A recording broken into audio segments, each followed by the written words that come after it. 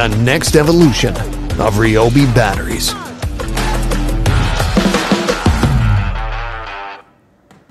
All right, just announced we have the Lithium High Performance Edge, or the Lithium Edge High Performance, however you want to say it. It's the next evolution of battery technology utilizing tabless lithium battery cells, coming summer 2024.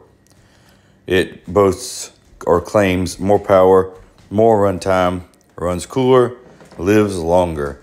See it to believe it.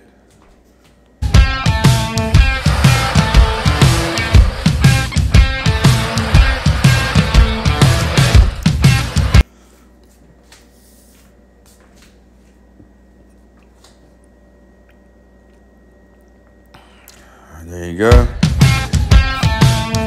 the first to know.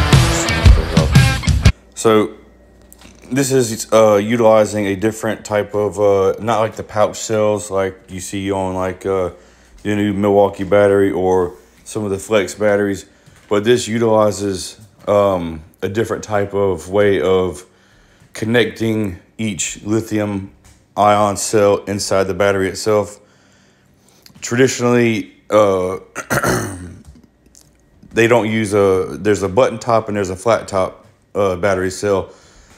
Most of your AAA, AA, CD batteries have like what they call like a button at the top. You know, it has like this, you know, you can clearly see the positive versus the negative side.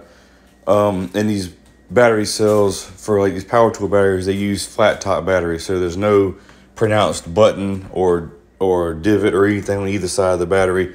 And they use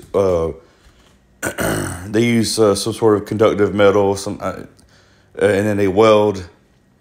They use like a little spot weld on each side of the battery to connect everything. Well, in tablets, that's not the case. It allows for these batteries to, it lowers the resistance for the current transfer. And when you lower the resistance, you lower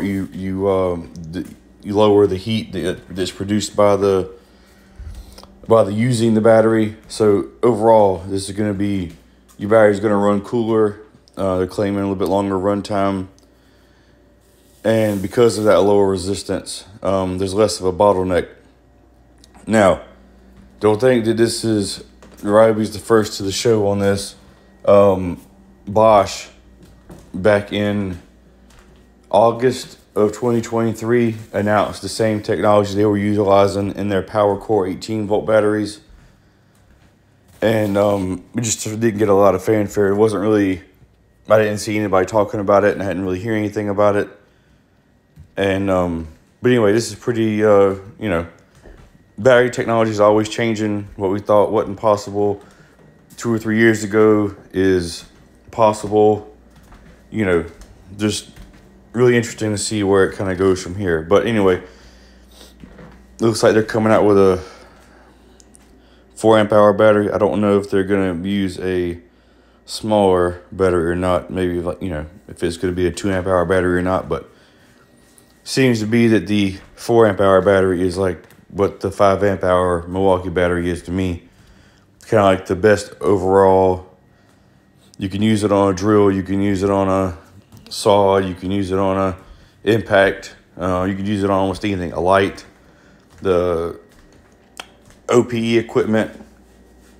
But anyway, just in my opinion, I just think the Milwaukee 5 amp hour battery is the best overall battery for most everything. Is it the best for the string trimmer? No, but you know, if I had to, I'd take a 5 with me because I know I can use that on that, and I can use it on a drill. I can use it on anything else, and it's not going to be too cumbersome. But anyway, it's neither here nor there. Anyway, I'll put the link to this page below if you want to check it out. Peace.